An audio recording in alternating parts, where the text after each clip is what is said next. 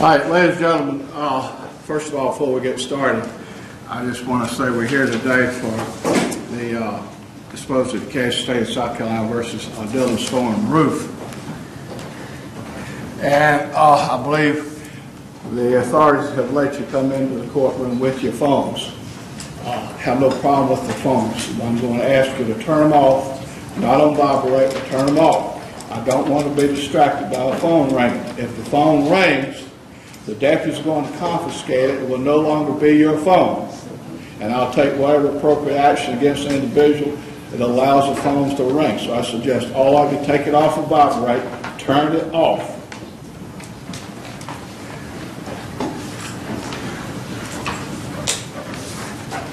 And I believe the media is here. We got a television camera here, and we got the media taking live pictures. I have no problem with you recording the proceeding with your camera.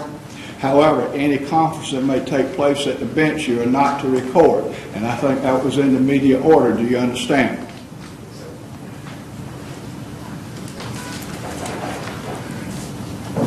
Do we need to address any overflow crowd about downstairs?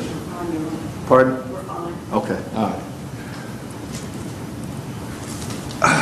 Solicitor, I believe you're here. Do you want me to read the indictments, or do you want to call the indictments? How do you want to proceed? I can call, Your Honor. Okay. Your Honor, we're here today, and we have filed a plea agreement with the court. I believe you have a copy of that. Yes, sir. Yes, ma'am. I got a copy of it. We're here for 13 indictments.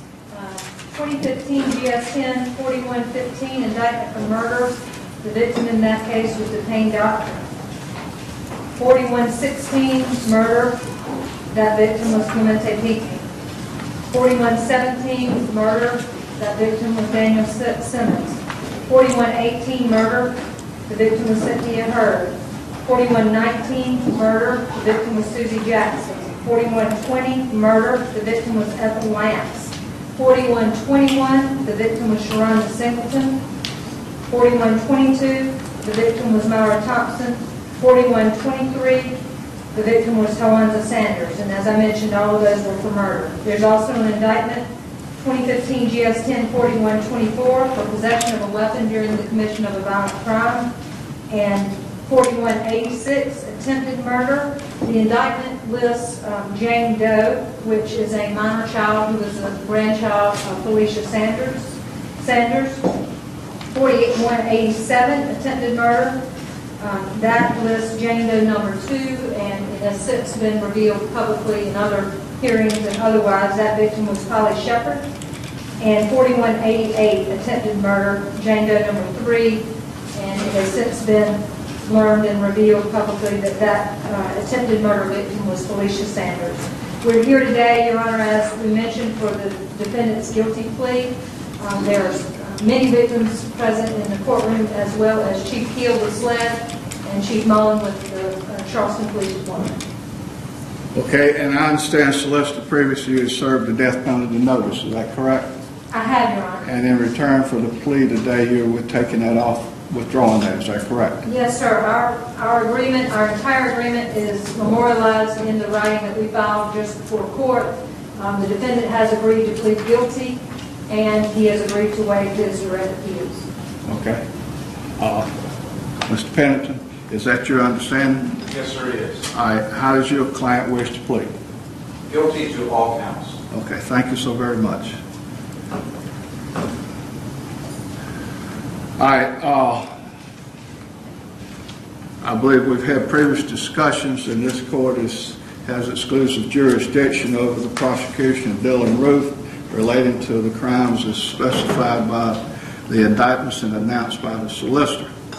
I believe the state had custody of Dylann Roof until last week, and when the agreement was entered into by all the parties, transferring custody to the federal court, and Judge Gergel issued an order on April the 3rd, 2017, transferring custody from the state to the feds with the temporary return of Dylann Roof today for disposition of this case. And I believe I got a copy of the writ, and I'm going to mark that as Court's Exhibit Number 1. I've got a copy of the agreement that the solicitor was referring to about transfer of primary custody, and that's marked as Court's Exhibit Number 3. And I've got a copy of Judge Gergel's order. I'm going to mark that as Court's Exhibit 2.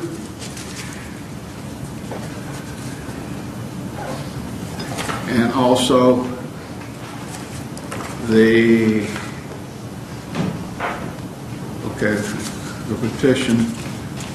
petition that was filed by the solicitor asking for the writs, Courts 4, and also the writ of habeas corpus on Court 5. Is that the understanding from the state as far as the jurisdictional custody issue?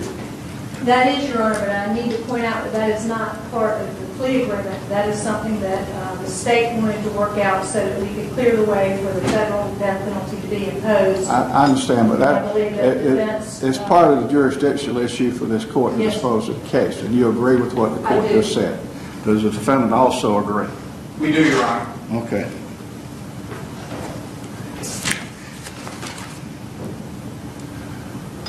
All right, Mr. Pennington, do you want to come to the podium, or would you prefer standing there? Or I've discussed it with Ms. Armstrong, and I think we would be better served being right here. It produces less logistics. We have a 3 counsel.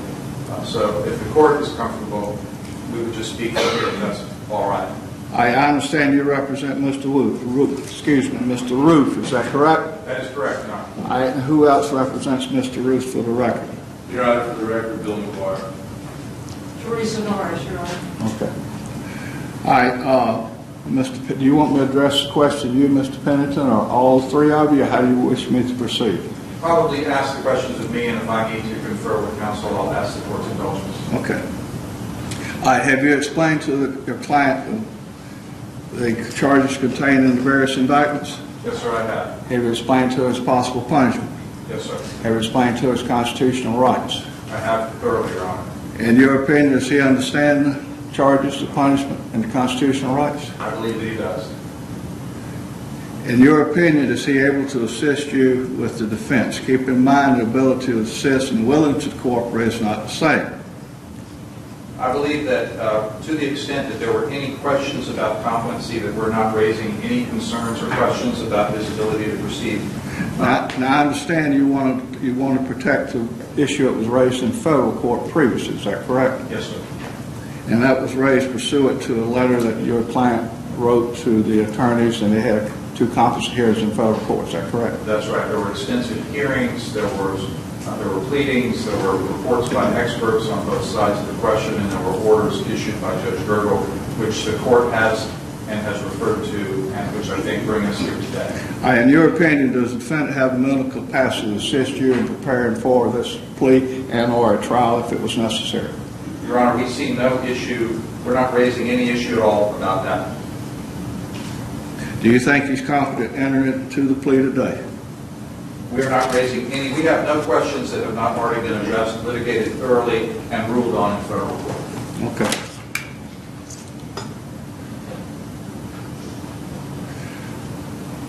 All right, since your client was found to be competent by Judge Gergel on November the 25th and on January the 18th, has anything changed, including his demeanor, his appearance, his knowledge, his understanding, and abilities that would impact his competency since January, the last evaluation on January the 18th up till today? No, sir. Because I'm of the opinion, according to the cases in South Carolina, that's the area that I'm concerned with. I understand, Your Honor, and our position is that there's really no issue, no new issue that's presented itself from the dates in January that you cited in today's date. All right, Mr. Roof, if you'll raise your right hand, please. The best you can. Thank you, sir. You swear to tell the truth and nothing but the truth, so help you God? I do. All right, Mr. Roof, during this process, I'm going to ask you some questions, okay? If you want to discuss any of the questions with your attorney, please let me know. I'll give you the opportunity to do that. Do you understand? I do. If you don't understand the question, please tell me. I'll try to rephrase the question, or you may discuss it with your attorney if you so desire. Do you understand? Yes. All right. Most of the questions are relatively simple, and I think you won't have any difficulty in understanding. First of all, what is your full name? Dylann Roof. All right. What's your Social Security number? I'm not sure. All right. What's your date of birth? April 3rd, 1994. And how old are you now? 23. Okay. How far did you go to school? Did you complete high school? No, sir. Did you get a GED? Yes. When did you get your GED? Approximately. Late 2014, maybe. Okay. All right. How far did you complete in your formal school? 9th grade. The 9th grade. You completed the 9th grade? As far as I know. Okay. After you dropped out of school in the 9th grade, what did you do? Did you stay at home? Did you work? Or what did you do? I had one job for on and off. All right. What type of work did you do in that job? Landscaping. I'm sorry? Landscaping. Okay. What did you specifically do? Manual labor or what? Cut grass. Cut the grass. Okay. How long did you do that job? First time, probably about 3 months. 2 months? Okay. Who did you work for? Do you remember? Yes, Clark's Pest Control. Okay. Have you held down any other type of jobs? No, sir. Have you lived primarily at home, or have you ever resided on your own? No, I've always lived at home. And with your mother? Yes. Have you ever been married? No. Do you have any children? No. I understand that you've been in the criminal court system, primarily the federal charges that you tried back in January across the street here in Charleston. Other than that federal court case, have you ever been in criminal court before? I was in the courtroom once, but I wasn't charged. Okay. You were just sitting in the courtroom? Is that right? Right, it was for one of my other charges for my trespassing. Okay. All right.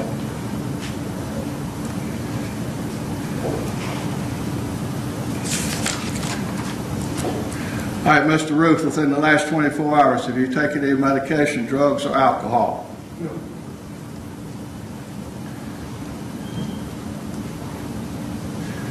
All right. Judge Gergel found you competent in November, again in January. Are you aware of any changes since then, or any physical, emotional, or nervous problem that might keep you from understanding what you're doing today or what is taking place today? No.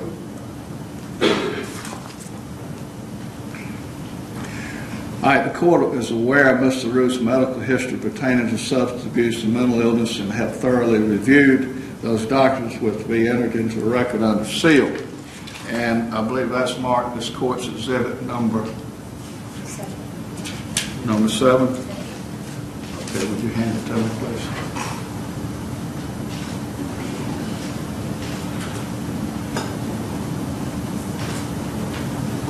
Just hand it to me. 1 and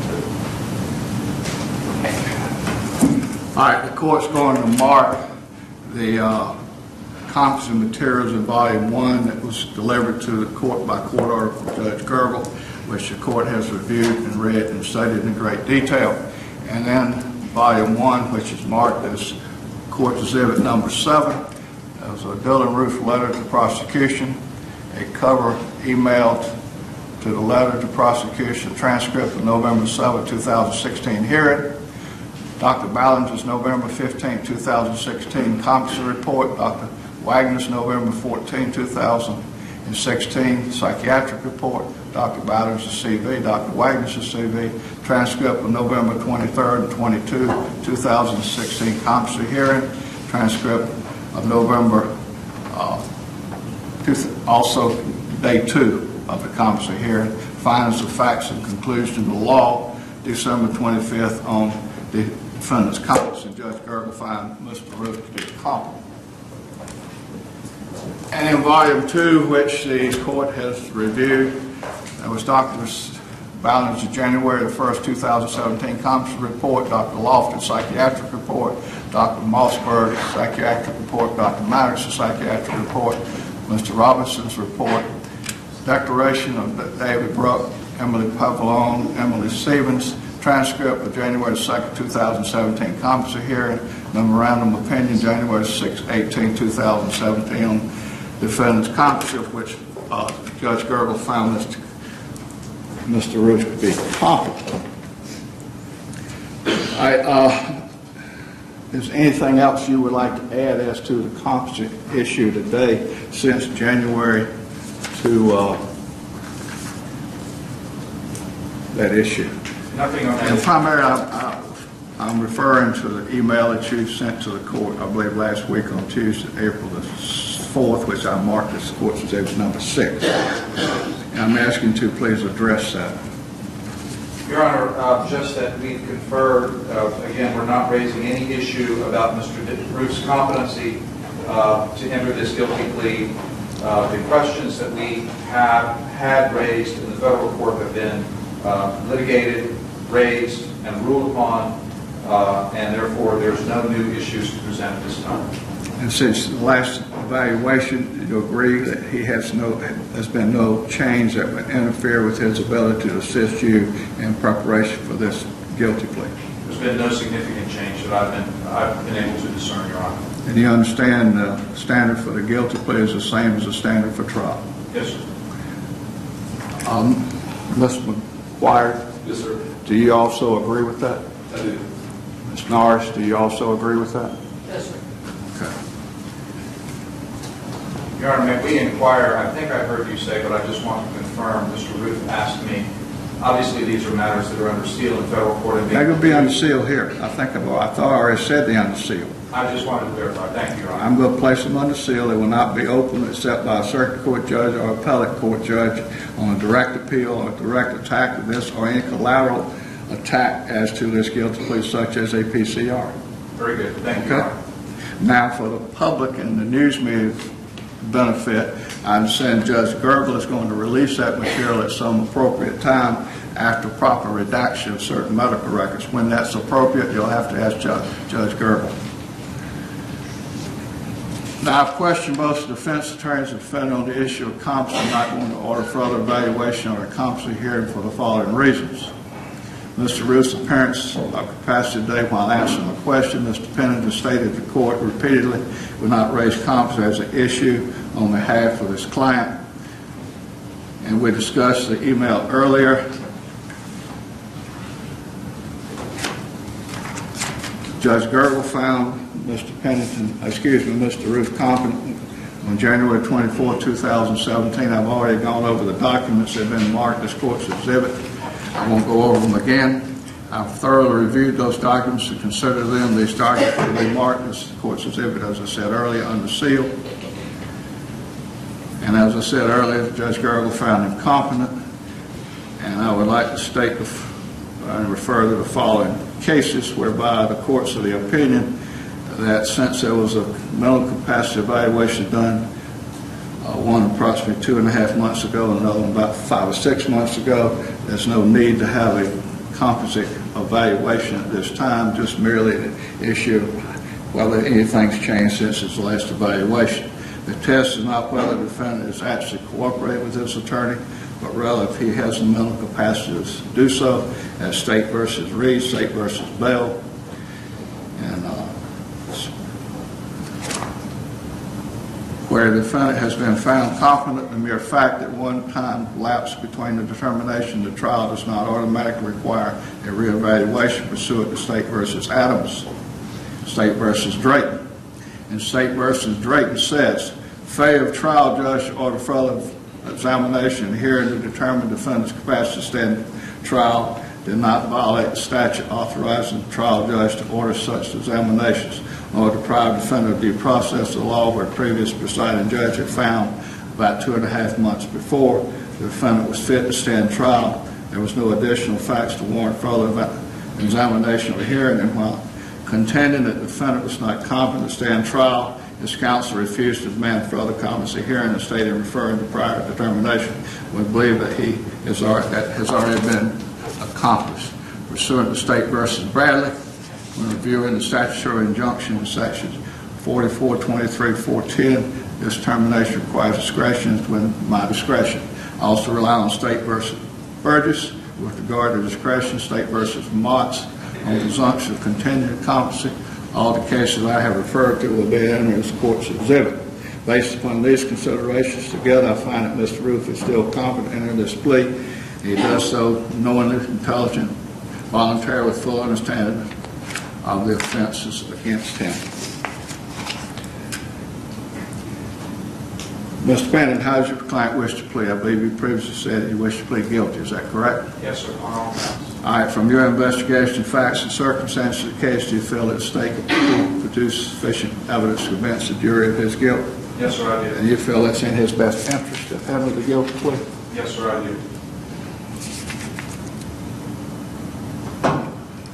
All right, Mr. Roof, you're pleading guilty to 9 counts of murder and 3 counts of attempted murder. Is that correct? Yes. And a weapons charge. Pardon? And a weapons charge. I believe we have to deal with the weapons charge later, but Mr. Pennon has an objection to that. Is that correct? Only, it's not an objection so much as a comment about how the statute reads. And I understand. The statute reads that basically you don't sentence them when you got it covered. That's my reading of it, Your Honor. Okay. All right.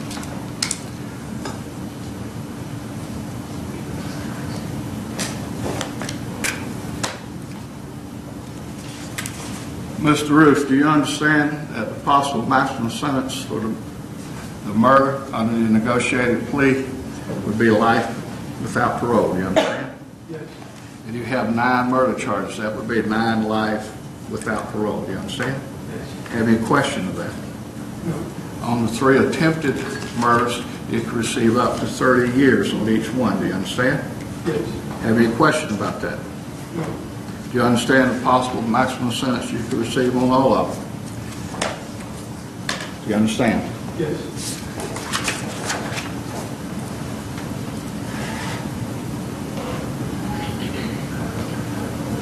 Do you understand that you will not be eligible for parole on the life sentences? Yes. It means what it says, life without parole. Do you understand? Yes. Do you understand fully the nature of the charges against you and the range of possible sentences? Yes. You understand when you enter a guilty plea, you give up certain constitutional rights. Do you understand? Yes. You give up a right to a jury trial. Do you understand? Yes. At a jury trial, the state would be required to prove you guilty beyond a reasonable doubt. Do you understand? Yes. You could offer witnesses on your behalf as to a defense. Do you understand? Yes. Your attorney could cross-examine witnesses, present evidence on your behalf, and the jury would unanimously have to find you guilty. Do you understand? Yes. You could offer testimony on your behalf, or the attorney could offer other witnesses on your behalf, or you may testify on your own behalf if you so chose. Do you understand? Yes.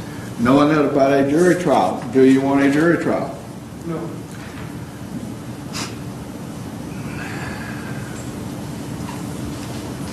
Do you understand that you have a right to remain silent on the Fifth Amendment of the Constitution? Yes. No one can make you testify against yourself. Do you understand? Yes.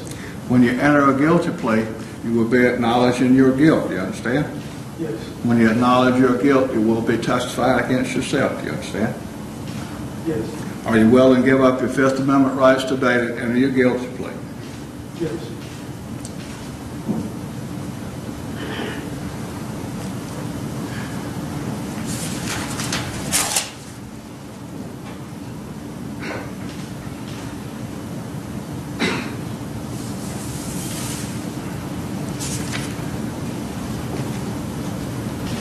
Do you You understand by entering your guilty plea, you're giving up all your constitutional rights.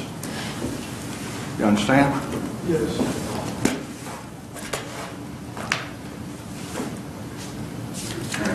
Do you understand you have a right to appeal the guilty plea 10 days from today? Do you understand? You have that legal right. Yes. Now, you have entered into an agreement whereby you are waiving your right to appeals. Do you understand? Yes. You got a copy of that.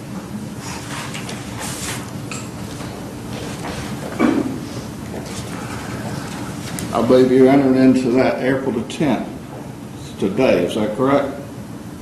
Is that correct, Mr. Ruth? Yes, that's right. At least it's dated today. Is that correct? Yes. You signed it? Is this your signature on the document I'm looking at? Yes, it is. Do you understand that no one can force you to waive your right to appeal? Yes. Has anybody forced you, threatened, intimidated, make you sign this waiver? No, they haven't. Do you understand when you sign this waiver, you will not be able to make a direct appeal to this case?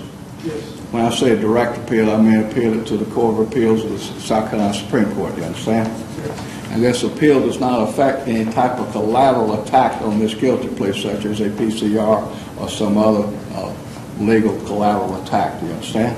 Yes. Which is, PCR is on the civil side of the court, not on the criminal side. It's not, you understand? Yes. Have any questions about this plea agreement? Excuse me, this waiver for the appeal? No. Did you fully understand the conversation you had with your attorney about the waiver of the appeal? Yes, I do. Mr. Pennington, have you fully explained the appeal waiver to your client? Yes, sir, I have. Do you think it's in his best interest to enter that agreement? I certainly do. And do you have any difficulty communicating with him about the agreement? On this subject, not at all. Do you feel like he fully understood that agreement? I believe that he does. Mr. McGuire, have you discussed it with your client? Yes, sir. And you are of the opinion that he fully understands the agreement? Yes, sir. Ms. Norris? Yes, sir, I agree. Thank you so very much. All right, I'm going to mark the plea agreement as court's exhibit.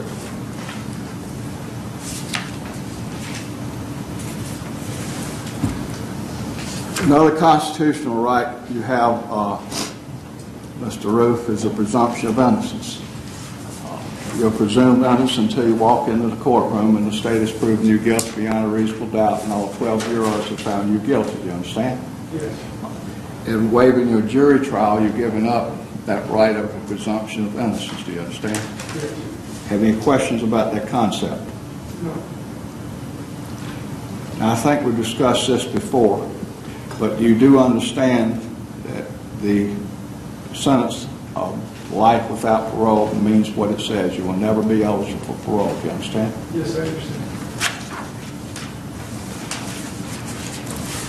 Has anybody coerced you No. to enter your guilty plea? No, they haven't. Has anybody coerced you to enter into the plea negotiation agreement and or the waiver of your appeal?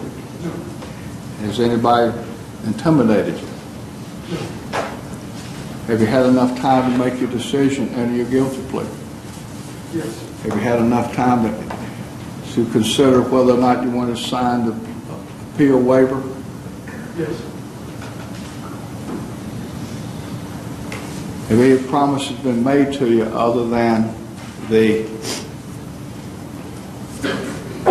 plea negotiation of life without parole and removal of the death penalty? No. All right. Now, there's also in the agreement about federal custody and the, what's the court exhibit, what number is it?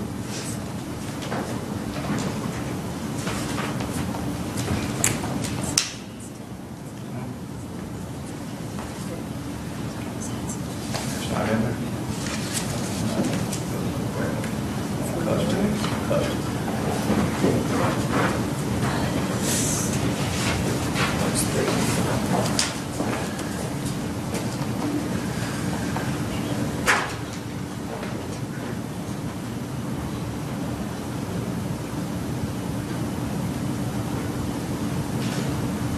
All right, in the memorandum of agreement on the transfer of primary jurisdiction, in that agreement it says that you will serve your time in federal custody, you understand? Yes. And you signed it, is that correct? Yes, I did.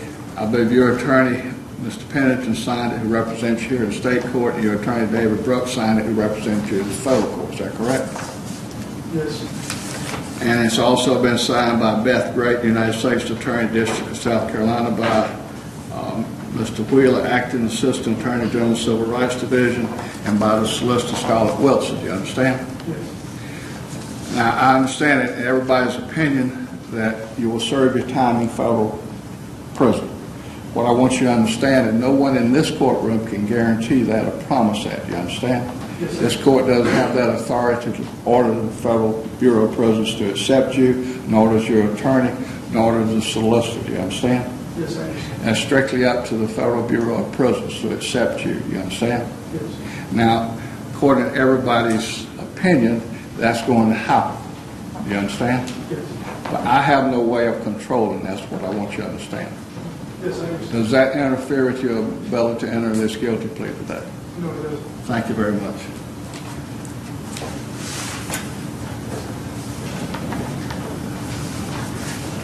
Are you entering this guilty plea of your own free will and accord? Yes. Have you understood all my questions? Yes. Have you answered them truthfully and correctly? Yes. Do you have any question you want to ask the court or your attorney about anything that I have asked you up until this time? No. All right. All right, the following questions, Mr. Roof, apply only to your state attorneys, okay? Mr. Pennington, Mr. McGuire, Mr. Norris, not to any attorneys that represented you in the federal case, you understand? Yes. Are you satisfied with your attorneys that have advised you and represented you in this case? Yes. Have you talked with your attorneys often and for as long as you feel necessary for them to properly represent you? Yes, I have. Do you need more time to talk to your attorneys? No. Have you understood your talks with your attorneys? Yes. Have your lawyers done everything where you feel that they should have done? Yes. Is there anything that they have done that you feel that they should not have done? No. Are you completely satisfied with your lawyer services? Yes. Do you have any complaint you want to make about your lawyers in any manner whatsoever? No.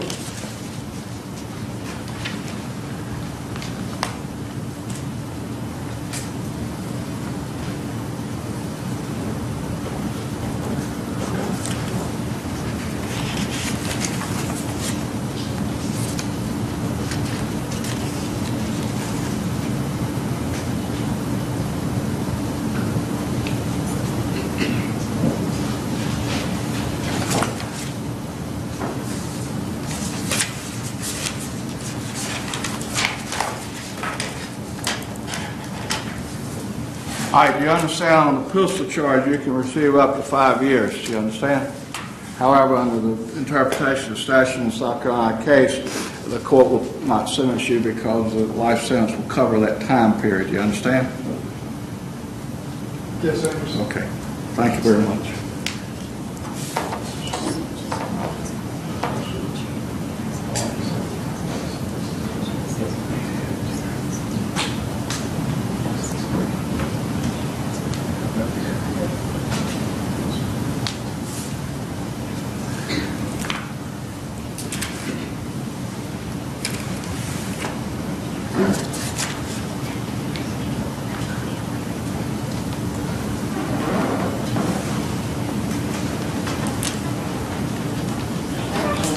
All right, Mr. Roof, are you willing to give up the constitutional rights that I previously explained to you? Yes, I am. How do you wish to plead? Guilty. And are you guilty of the 9 murder charges, the 3 attempted murder charge, and the pistol charge? Yes, I am. All right, what I'm going to do at this time, Mr. Roof, I want you to listen. I'm going to ask the solicitor to give me the facts in the cases, okay? And after she gives me the facts, I'm going to ask you if you agree with those facts. If you disagree, I want to know specifically what you disagree with. Can you do that? Yes. Solicitor.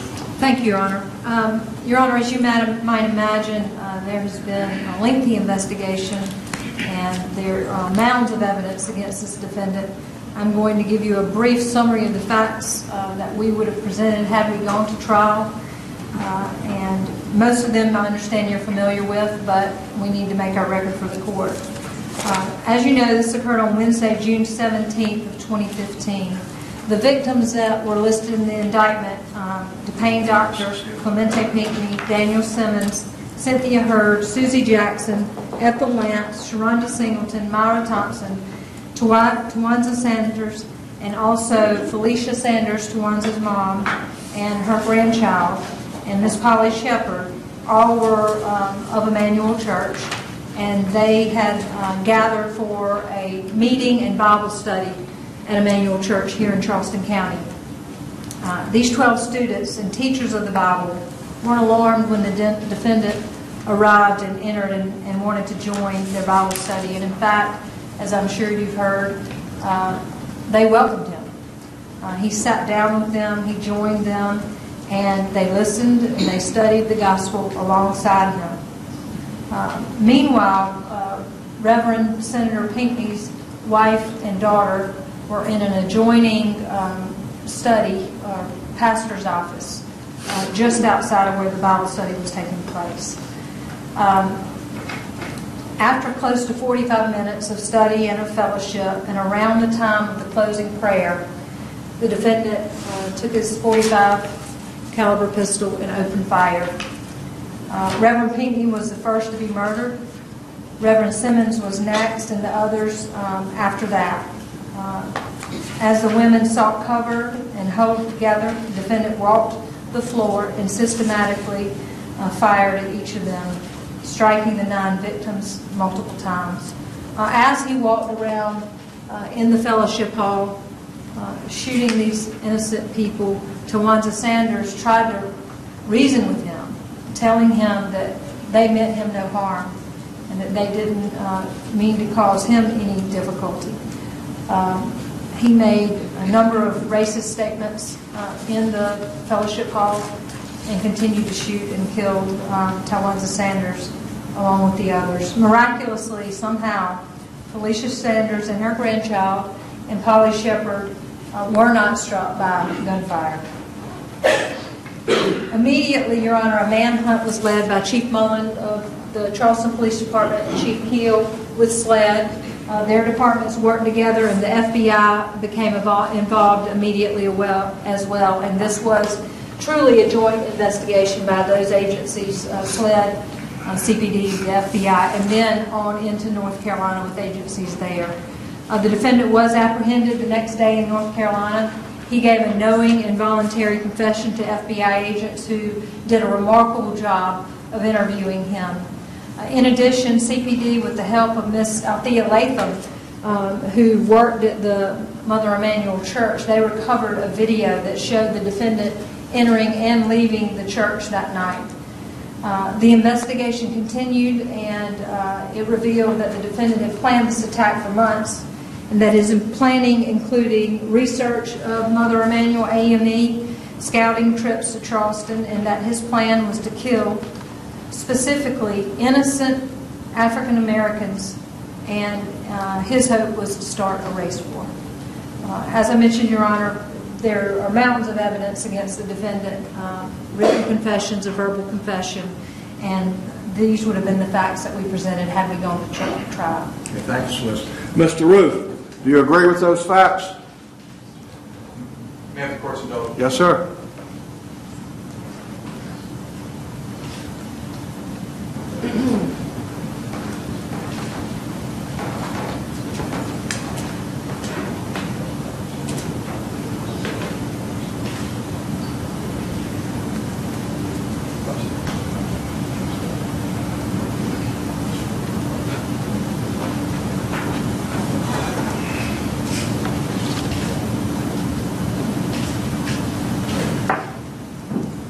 We're ready now, Your Honor. Mr. Ruth, do you agree with those facts? Yes.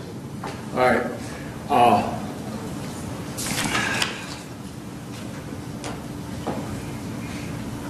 I find that Mr. Ruth is free to volunteer and knowingly and intelligently made the decision to plead guilty to his licensed attorney. All elements of the charge has been met. There's 2 areas that I may have slipped my mind, not gone over. I want to go over very briefly. Mr. Pennant, has Mr. Roof had access to all the discovery materials and evidence against him in this case? Yes, he has, Your Honor. Mr. Roof, do you agree with that? Yes. And the plea negotiations, there's been plea negotiations, I think I referred to them when we first started. Has there been any other negotiations, Solicitor, other than withdrawing the death penalty and entering the plea to gate of life? No, Your Honor, and in fact, there is a paragraph in the plea agreement that explicitly states that is the entire agreement. Have we marked the plea agreement? I have filed it with the clerk, and I've sent you a copy, so it should be public. It's marked. Okay, I think I marked this court's decision. All right, look, Mr. Pennant, any other plea negotiations that you haven't just told the court or the court's aware of? No, sir, the court's covered everything that we've discussed. Okay, thank you so very much. All right, Solicitor, Yes, sir. I'd be glad to hear you from any victims that would like to speak. I'd be glad to hear anything that they would like to tell me. Yes, sir. May I have the court's indulgence? Just a Yes, moment? sir.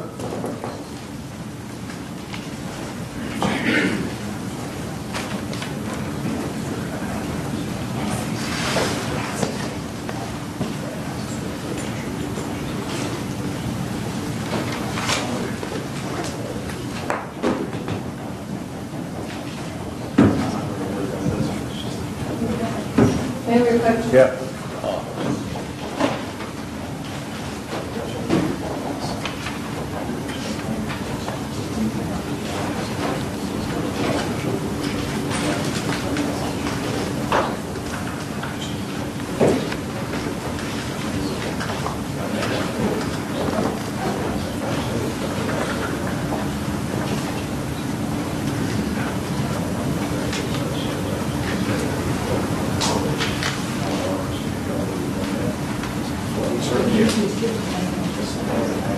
That's fine. I'm just letting you see.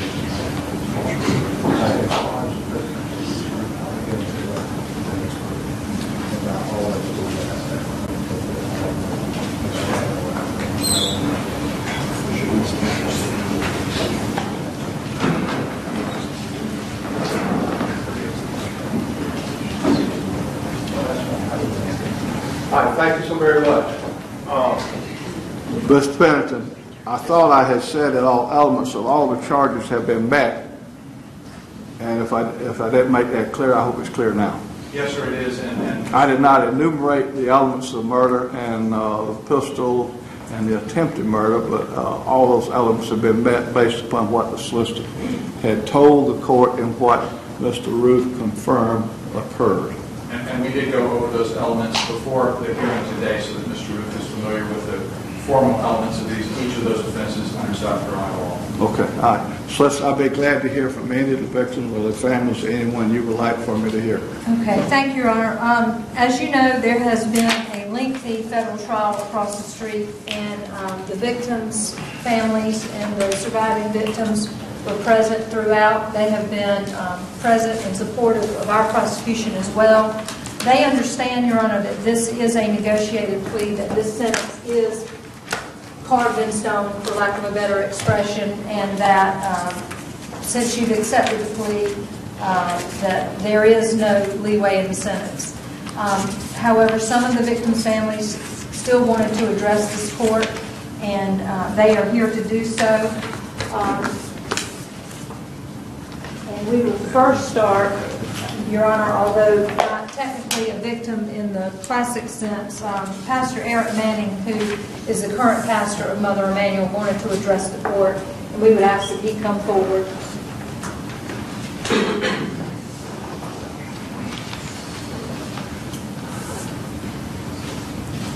Yes, sir. I'd be glad to hear you. Good afternoon, Your Honor. If it may be okay to turn my cell phone on to read the statement. It's on. I'm sorry? My cell phone, just turn it on. Is it all right? Yeah, that's fine. All right, wonderful. I also, as well, have a statement from Bishop Samuel Lawrence Green Sr., the presiding prelate of the 7th Episcopal District. Your Honor, you have heard the families and from the families and the impact of the horrific activity that took place on June 17th, 2015. And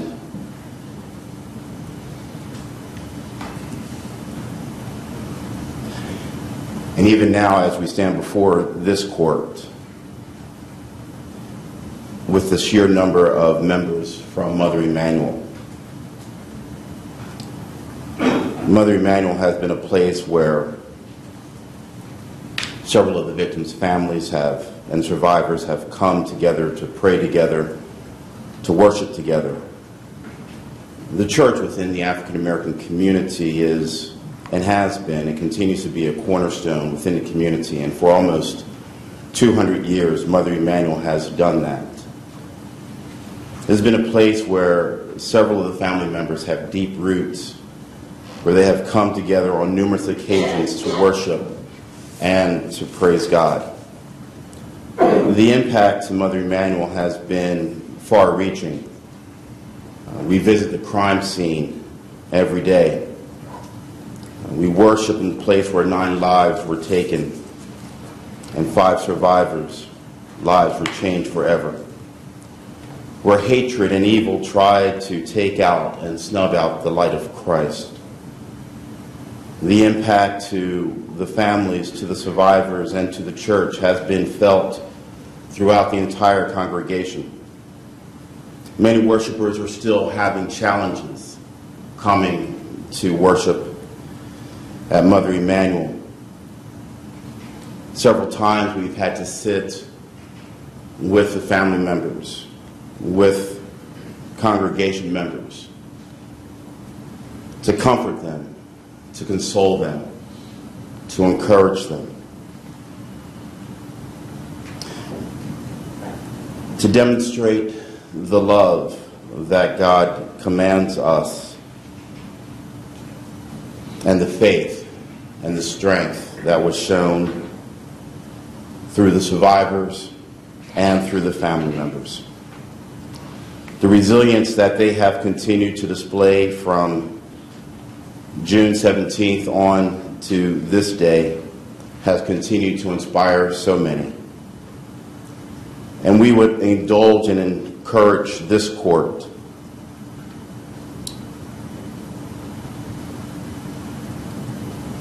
to just remember that the church, as well as the families and the survivors,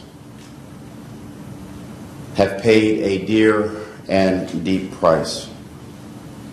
But nevertheless, the resiliency which has been shown will continue to inspire not only the church members, not only the survivors, not only the families, but we would pray the entire state, country, and world.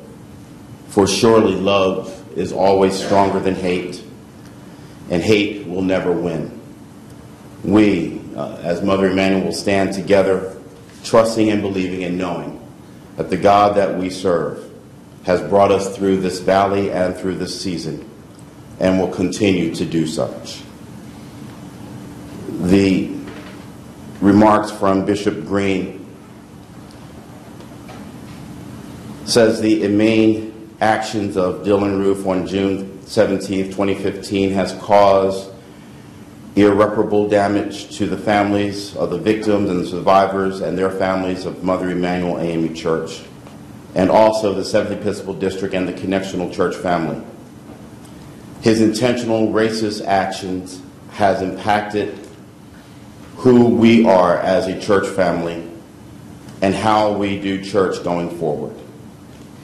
He took a promising pastor, upcoming clergy, retired minister, devoted, dedicated, and committed church members to the African Methodist Episcopal Church, whereas his actions were and are horrific and was intended to make and push his racist plan of hate, division, ugliness of humanity.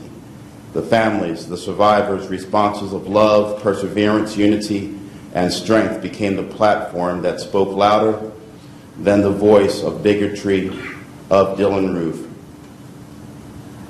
Bishop Green praises God that these families and survivors who had to relive the horrible June night over the video and the photos from the federal trial have continued to show their resilience and their perseverance. To this court and to the world listening, the real story is that these families and all who were affected directly or indirectly in this, Mr. Roof, your senseless actions did not work. Racism did not prevail. Hatred did not reign. Not when this world possesses people like these families in this courtroom and the Mother Emanuel AME Church family across the length and breadth of this world, living out our lives, always remembering and reminding that love is always stronger than hate. Thank you, Your Honor. Reverend Mann, thank you so very much.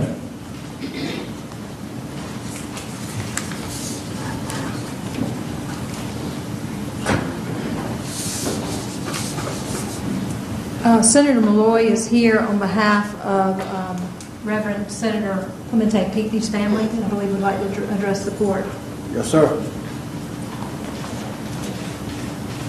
May it please the court, Your Honor. Yes, sir.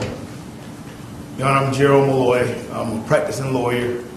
Been practicing more than 25 years, and I serve in the Senate, where I serve with Senator Pinckney. I've been in a courtroom like this many times, and I find this very challenging. Mrs. Pinckney is not here today along with her children, but she wanted me to speak on behalf of the family and to let the court know who Clemente Pinckney was. First of all, she would have us know that he loved people. He loved to serve people. He loved helping people. It didn't matter where or who you were or where you came from. He extended a helping hand and an open heart to people from all walks of life. Had Clemente Pinckney been living, he'd be number 12 in the Senate in South Carolina of 46. By all accounts, he started preaching when he was about 11 years of age and had his trial sermon at about age 13. He pastored a church at age 18, had been a presiding elder, and had been the pastor at Mother Emanuel for the last 5 years prior to his young death at age 41. She had a statement that she wanted us to say, is that all things work together for good for those who love God, to those who are called according to his purpose. We humbly ask that you all continue to be with us, yet, lest we forget. We should remember our important roles in this life, as Clem would say, and in preparation for the next. But also never forget that we all are part of a grander and more perfect plan in which we give to Caesar what is Caesar's and to God what is God's. Our worldly justice is delivered here today and in the federal court verdict and sentencing. We thank all of those that have labored to understand, present, and ensure justice is served and preserved for all time and for all reasons it is needed. It is our hope that everyone finds peace. Today, Representative Mr. Pinckney is also Mr. John Pinckney, Mr. Pinckney's father, and Ms. Mervyn. Reverend Pinckney leaves a family, a wife, 2 children, two brothers, a sister. He leaves his church family and his Senate family and a state and nation that mourns for his loss and cries for his leadership. It is our hope that we pray God's blessings on the defendant's family and all the families impacted by this tragedy, and particularly all the victims' families. God bless you. Thank you, sir. Your Honor, next is Mr. Graham, who is Cynthia Graham Hurd's brother. Is it Melvin or Malcolm? Melvin. Melvin, okay. My name is Melvin L. Graham Jr. I'm Cynthia Graham Hurd's brother. I just want to take this moment to say that since the beginning of my sister's death, our family has tried to be her voice. We've tried to speak for her, uphold her, and fight for her. And I would say on behalf of my family that we're glad that this saga is over. My family has allowed me to speak for them, and I just wanted to say just a few words because I want to let my sister speak for herself at the conclusion. My sister was at the Bible study, studying the sower of seeds. And they say Christ taught things in a simple way that people could understand. The sower dropped seeds on stone, and the birds devoured it and took it away. That's the difference. The seeds fell on ground that had little earth. But when the sun came, it withered away because it had not much root, faith. I've seen that happen. Some of the seeds fell among thorns and were choked. Right now, Your Honor, myself and my family feel like we're in the midst of thorns and weeds. This situation has tested our faith in every way possible, but I'm glad to say that we're still holding on. Some of the seeds fell on good earth and sprang forth fruit, 30, 40-fold. I call those the Emmanuel now. Since this tragedy, they have beared fruit.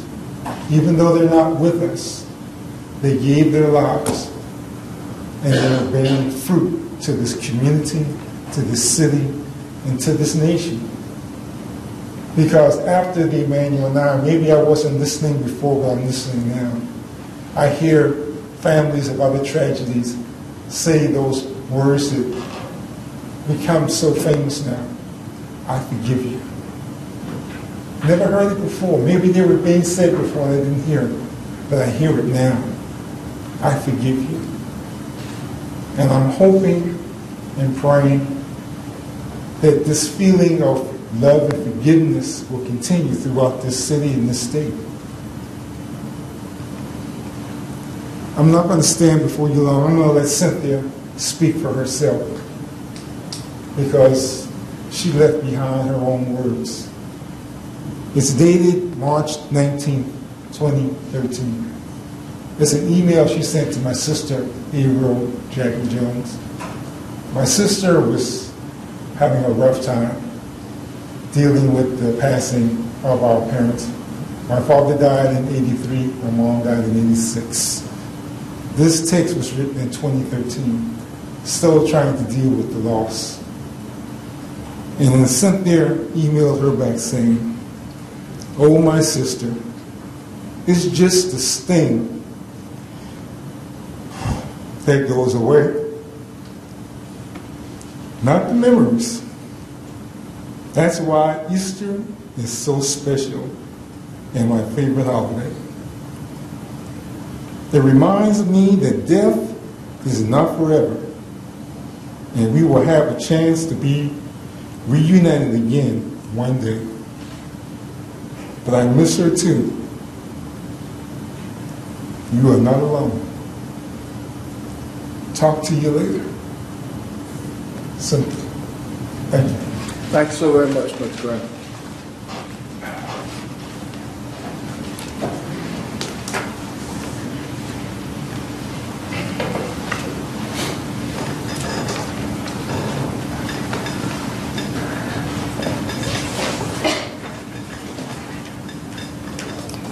I'm Blondell Copley Gadsden, sister of Myra Thompson. I come before you today to thank the court for everything that has been done on behalf of the families of the Emmanuel 9, to thank the South Carolina court for working along with the federal court system so that we could reach this milestone and getting closer to finalizing this trial, or the trial for Dylann Roof. My family and the other families have gone through a tremendous amount of hurt and despair, but we can see a little ray of sunshine the closer we get to finalizing this trial. I also want to say thank you to the team of attorneys who have worked to get us to this point. But most importantly, I want to say again to Dylann Roof that even though we're at a point where death has been the sentence for him, my heart still goes out to him in hopes that he would repent to save himself from himself. I can't think of anything worse that he could do at this point than to not accept Christ and try to make his days on this earth a little bit more peaceful. So I come here today not to do anything more than to thank the court system, and on behalf of my family say that we are pleased with everything that has been done, and thank you. Thank you very much.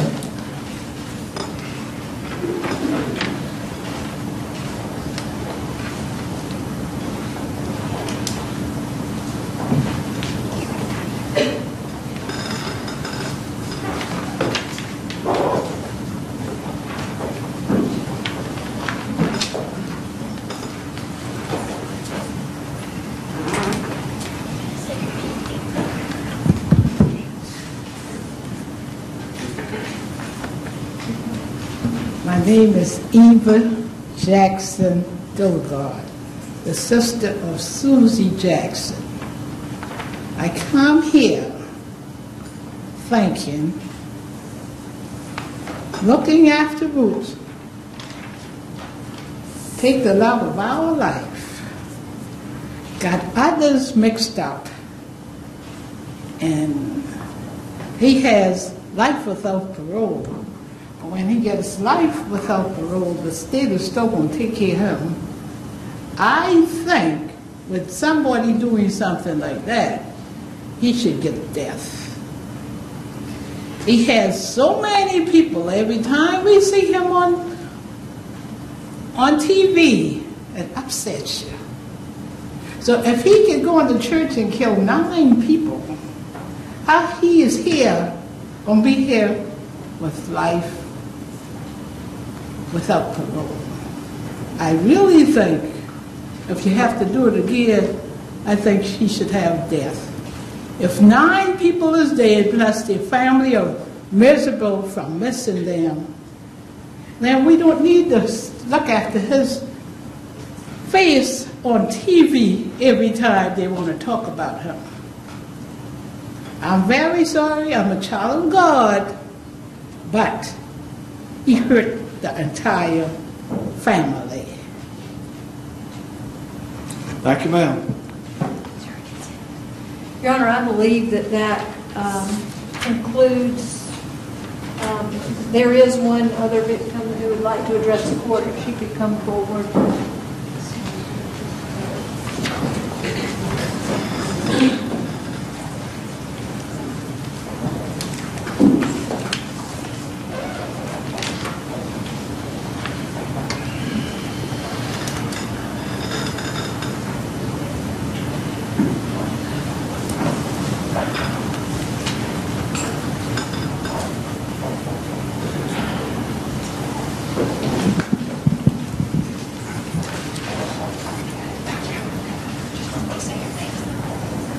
Your Honor, my name is Nadine Lance Collier. I'm sorry, what was your last name?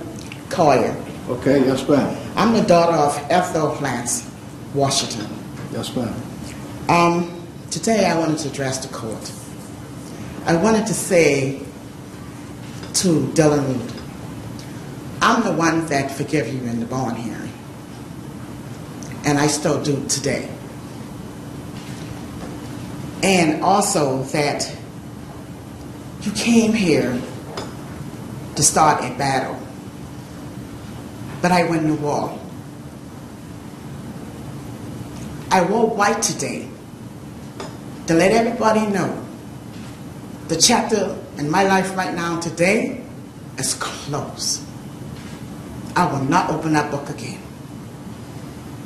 And I just want to say, have mercy on your soul. I'm done. Thank you, ma'am. Is there anyone else? Your Honor, I believe that's all we have. As you have seen, since June the 15th of 2017, a remarkable showing of faith and forgiveness by these families. And I think what we've all learned is that forgiveness doesn't always mean that there aren't consequences for actions. These families have been very supportive of us when we were seeking the death penalty, of the federal prosecutors who are also here in their death penalty trial. And they decided to let the court system do its job and to let us as prosecutors do our jobs. We have explained to the families in writing and in meetings and over at the federal trial that we believe that this is the surest way to see that Dylann Roof is executed. They understand that. They have supported us, and I could not be more grateful to these families for their support. It has been an honor to serve them, and we hope that today truly will close a chapter for these victims. They've been through a lot, but hopefully now the court system can wind on without them having to be present, without them having to endure another trial, and so that we can see that the defendant is executed in due time. Thank you. Okay. Ms. Pennington, be glad to hear anything you would like to tell me, Mr. Roof. Anybody you would like to speak on his behalf?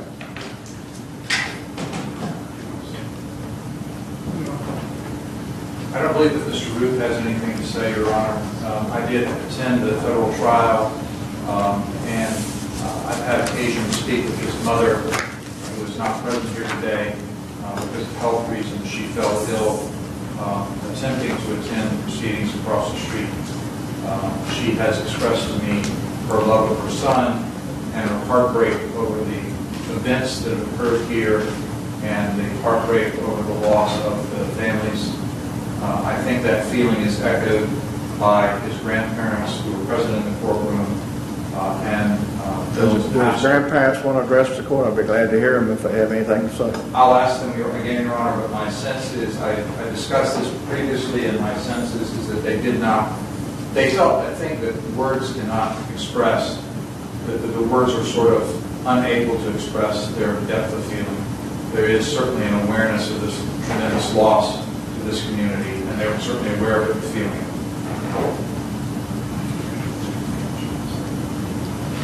Court's indulgence, Your Honor. Yes, sir.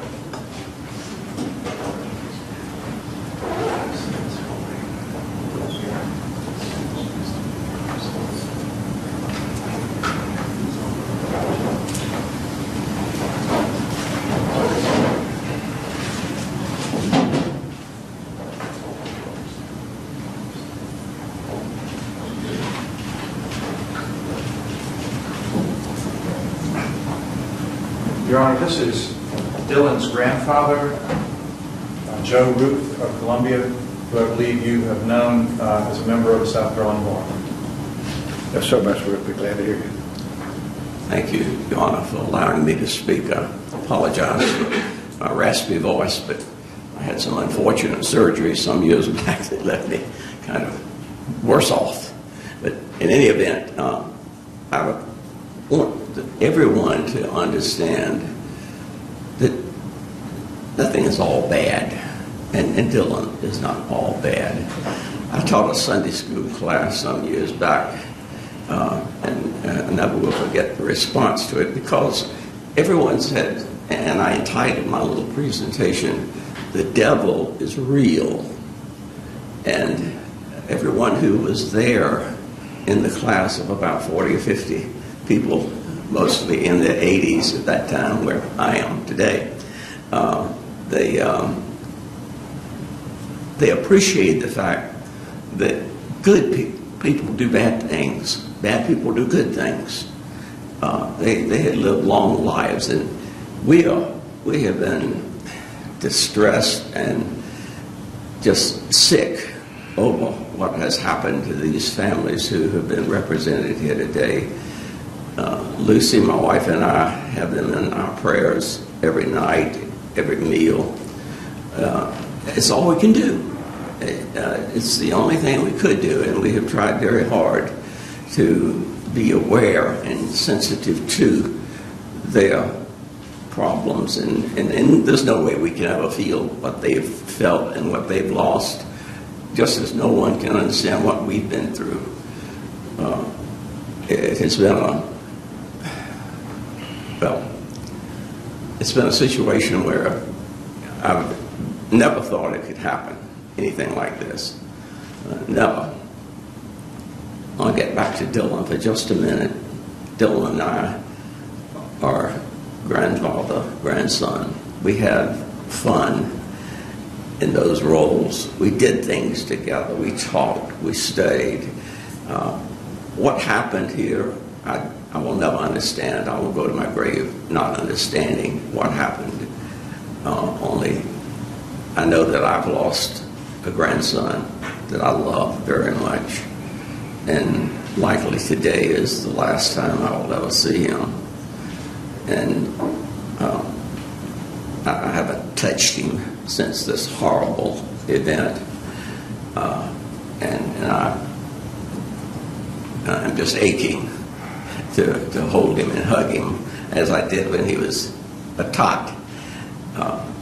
But we've tried to be supportive of his counsel and the prosecutors, and I have to say that the system, which I worked in almost 60 years now and believe in, seems to have worked as it should have worked.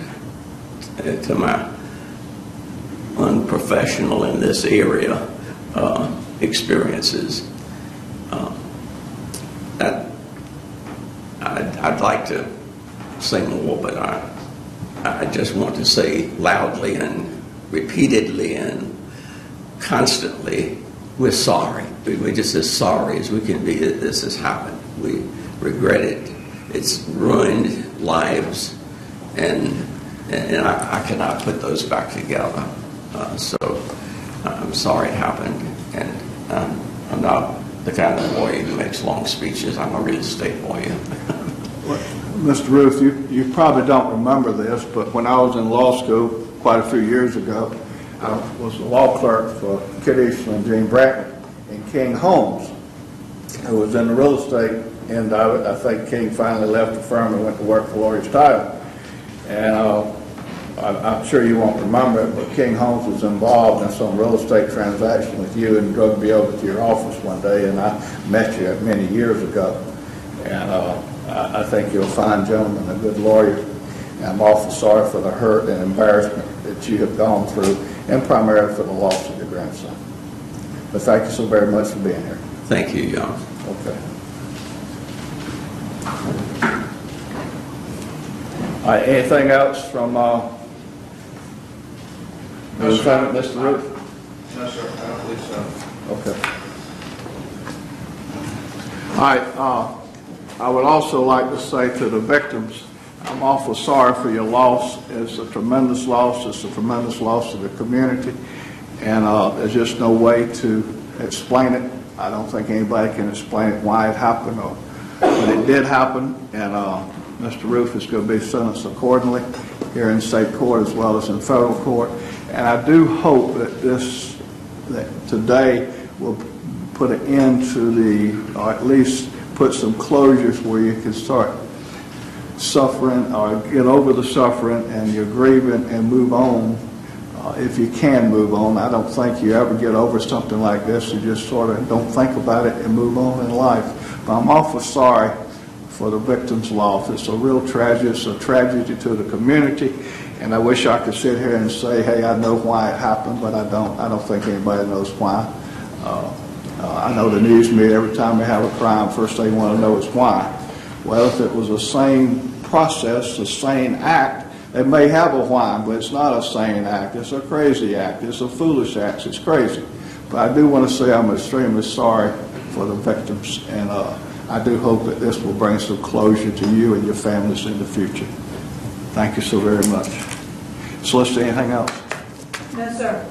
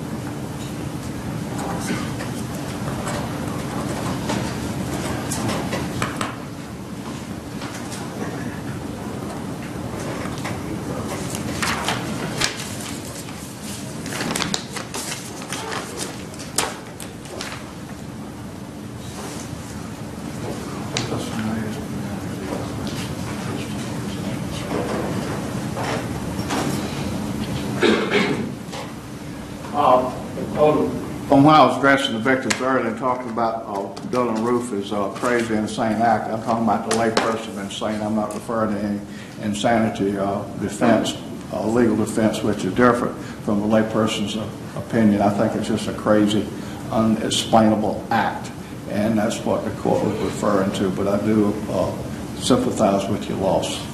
Indictment number 04115, Sun State Department Pressure period of life, that's consecutive. Indictment number 04116, Sun State Department Pressure period of life, that's consecutive. Indictment number 0411, Sun State Department period of life, that's consecutive. Indictment number 04118, Sun State Department pressure period of life, that's consecutive. Indictment number 04119, Sun State Department pressure period of life, that's consecutive. Indictment number 4120, Sun State Department for life, that's consecutive. Indictment number 04121, that's Sun State Department pressure of life, that's consecutive. Indictment number 04122, Sun State Department pressure for life, that's consecutive. Indictment number 04123, Sun State Department correction for life, that's consecutive. Indictment number 0186, that's attempted murder, Sun State Department pressure 30 years, that's consecutive. Indictment number 04187, that's attempted murder, Sun State Department pressure for 30 years, that's consecutive. Indictment number 04188, that's Sun State Department pressure period of 30 years, that's consecutive. And the attempted gun charge of Sun State Department 0 time. Anything else from the state or the defendant? No, Your Honor. Court is adjourned for, thank you very much.